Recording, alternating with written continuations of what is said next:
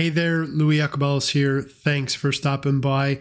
In this tutorial, I'm going to show you how to assign a role to a user in ServiceNow. Now, before we get started, if you find this tutorial helpful, please hit that thumbs up below and be sure to subscribe to stay up to date on the latest tutorials that I publish.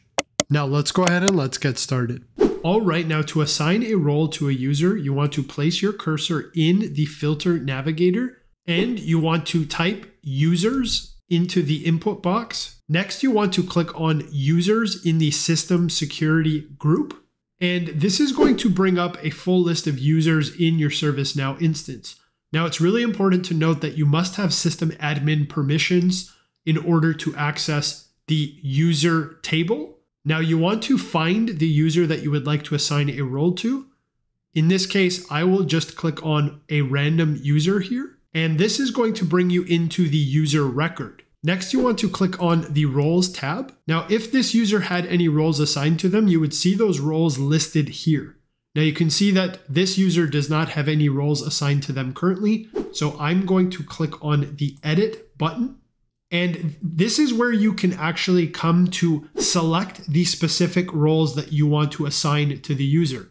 Now you can search through the roles that exist in your ServiceNow instance by placing your cursor in this collection field and searching for the specific role that you would like to assign. Now, I will assign this user the ITIL role. So you can see I just typed ITIL in this input box. Next, I'm going to select that role from the collection menu here.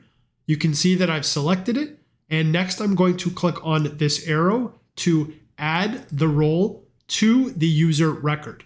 Now you can see here that this role has been added. And if you wanted to remove a role from the user's profile, then you would just remove it by clicking on the arrow. Now you can see that it has been removed from this role list associated with the user that you're editing. Now I'll just add the role back by pressing on the arrow. And when you're ready to commit your changes, you want to click on the save button.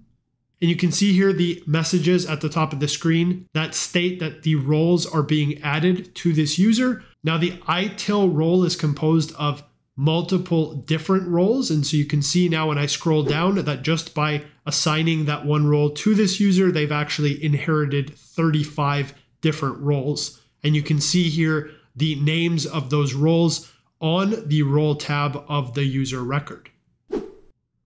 And so that's it. In this tutorial, I demonstrated how you can assign a role to a user in ServiceNow. I hope you found this video helpful. If you did, please hit that thumbs up below and be sure to subscribe to stay up to date on the latest tutorials that I publish. I'm Louis Yacobelis. Thanks for stopping by. Talk soon.